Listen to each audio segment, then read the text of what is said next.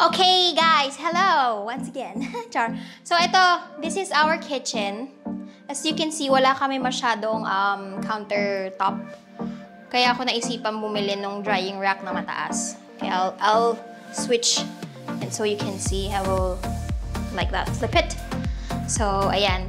So dito ko ilalagay yung drying rack kasi ngayon dito ko siya nilalagay. Ay, dyan siya nakalagay. See, diba? Super, wala na kaming space. Pagka kami, nag-chop kami ng mga vegetables and everything dito lang. So, super liit ng space. So, ito tatanggalin. I will replace this one. Yeah, and hopefully, you know, kahit paano, lumuwag-luwag siya.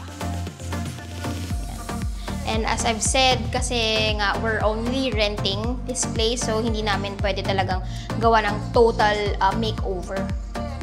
So, I'm just trying my best to, you know, look neat, kumbaga. So, ayan. Okay, so I will start fixing it na, and then I'll just gonna show you the after look.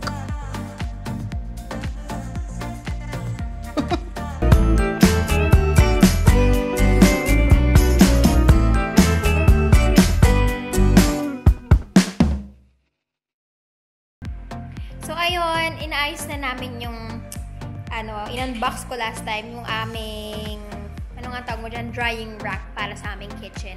And I will show it to you kung paano ko aayusin yung kitchen namin kasi medyo magulo siya ngayon, okay? Say hi, babe. Ayan ang aking husband. He's making it for me. So, ayan sila.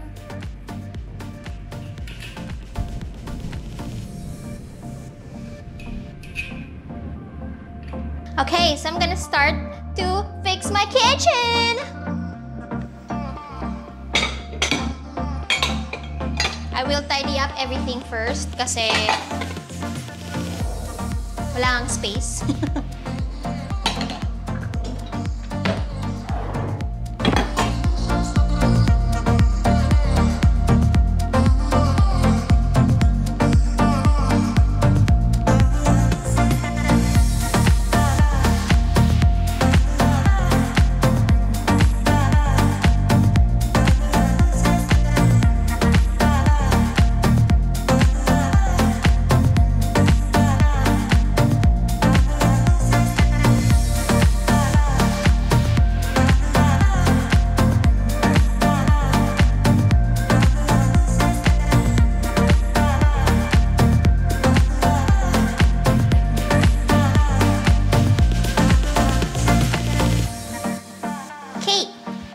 Malinis na siya. So, ito yung instruction manual. So, I think ito... Ay! Hala.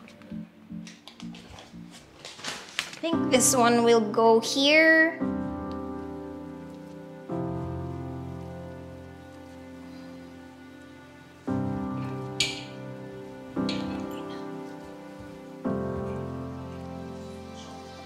It's not, sticking, oh.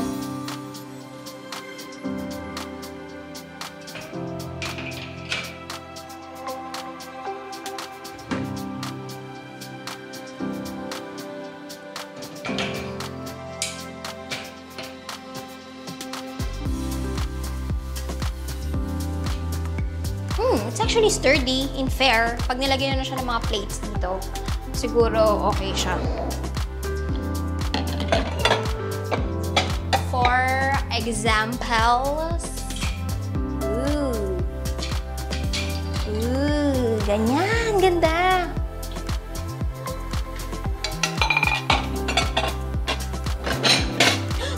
Oops. And then, what's next? Knit. So this one for you here. I think this is for the sponges.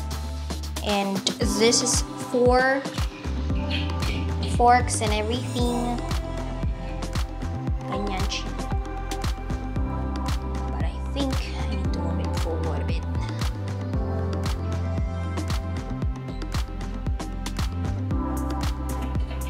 I'll just put this in here. Ta-da!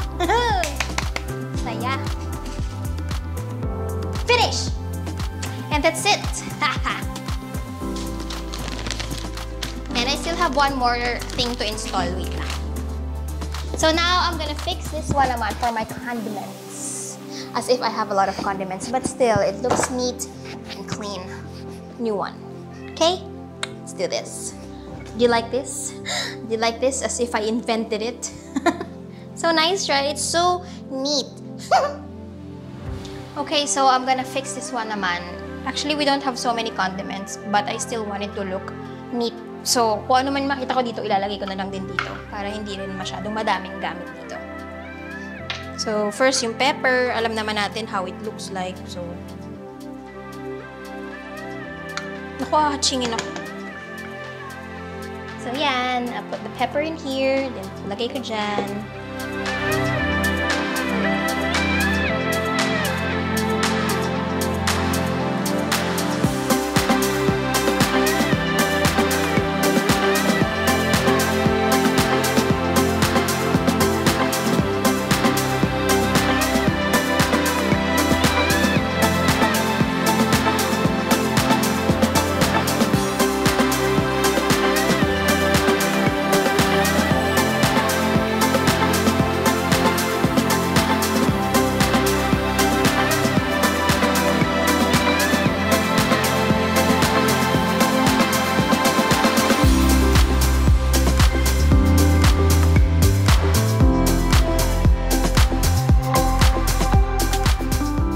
Okay guys, so that's it. Tapos na po ako mag-ayos ng aking kitchen.